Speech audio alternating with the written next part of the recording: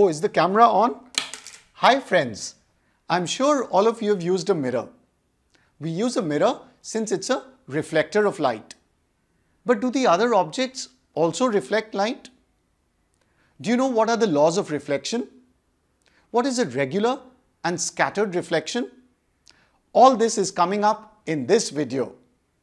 And then we'll finish off with our top 3 questions on this topic. You must be familiar with what is reflection of light. Reflection of light is the bouncing back of light after hitting a surface. Let's visualize it using this ball here. So if you imagine light to be this ball, can you see that it's bouncing back from the mirror or it's getting reflected by the mirror? The mirror that we are discussing in this video is a plane mirror. It has a flat surface. The mirror is shiny and opaque. Do you know how a mirror is made? You need to take a thin layer of glass and put a layer of silver on one side. The silver side reflects the light but does not let it pass through. An ideal mirror would reflect back all the light. But a real mirror absorbs some of the light energy and the remaining gets reflected back. Light follows certain laws of reflection.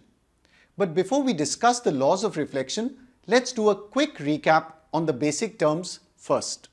Let's say there's a mirror here and I shine this torch towards the mirror. The torch gives out a beam of light. A beam is a collection of light rays. Let's consider a single ray of light for simplicity. The ray of light that's falling on the mirror is called incident ray. The point where the incident ray hits the mirror is called the point of incidence. And the ray that comes back is called the reflected ray. Now we can draw an imaginary line at the point of incidence that is perpendicular to the mirror. And this line is called the normal. The normal is used to measure the angles here. So the angle the incident ray makes with the normal is called the angle of incidence. And similarly, the angle the reflected ray makes with the normal is called the angle of reflection. There are 2 laws of reflection.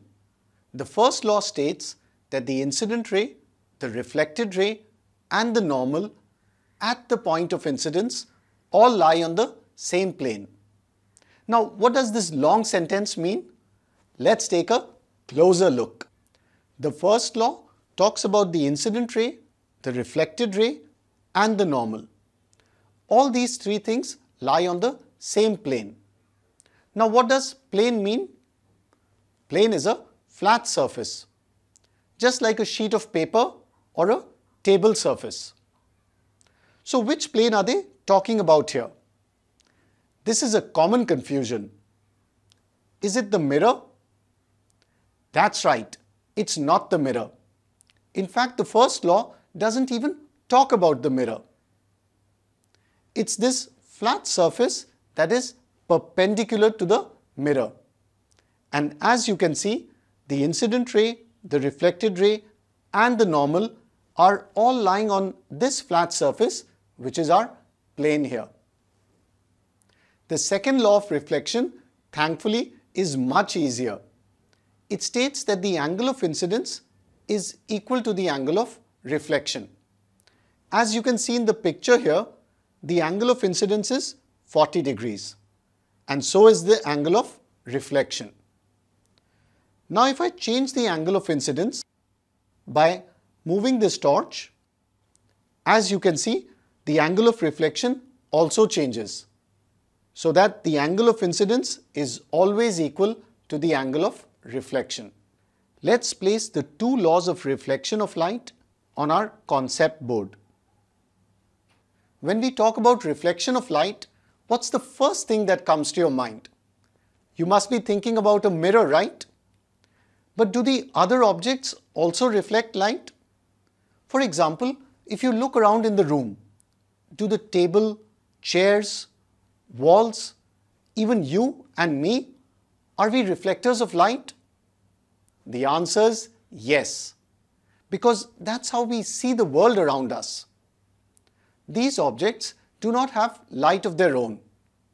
They are reflecting the light coming from some luminous source, like the sun or a light bulb. As we discussed, all objects reflect light. Now an interesting question is, do all the objects reflect the light in the same way? What do you think? So if you compare a mirror and a sheet of paper, do they reflect the light in the same manner? If that's true, then I don't need to buy a mirror, right? I can just comb my hair using a sheet of paper. But we know that's not the case. So let's go ahead and talk about the types of reflection. There are two types of reflection. One is regular reflection and second is irregular or scattered or diffused reflection. A mirror or a highly polished surface is an example of regular reflection.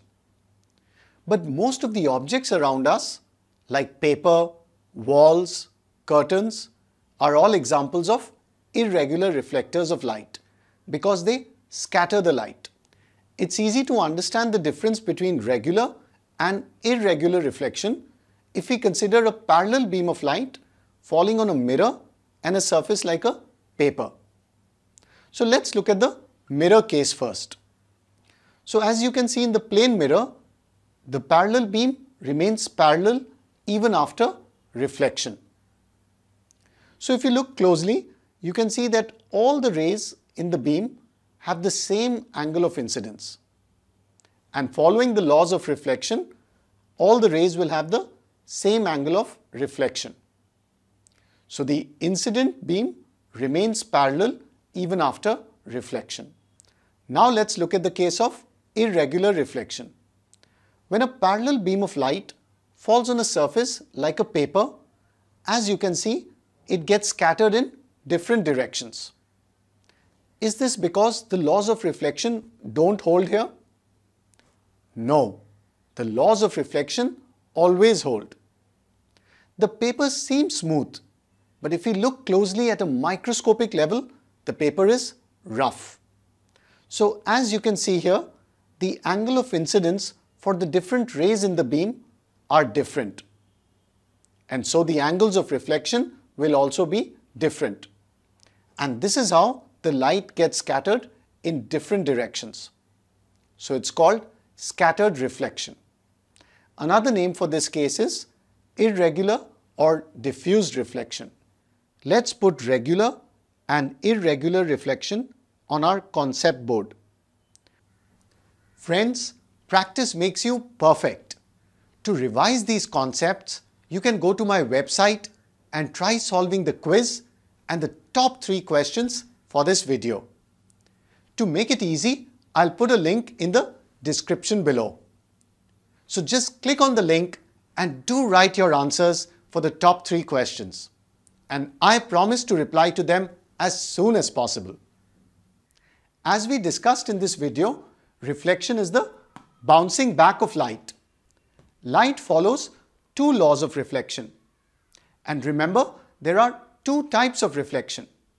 The mirror is an example of regular reflection, and the wall is an example of irregular or scattered reflection. And do remember to subscribe to my YouTube channel and follow my Facebook page. And do check out my website, manochaacademy.com. Thanks for watching.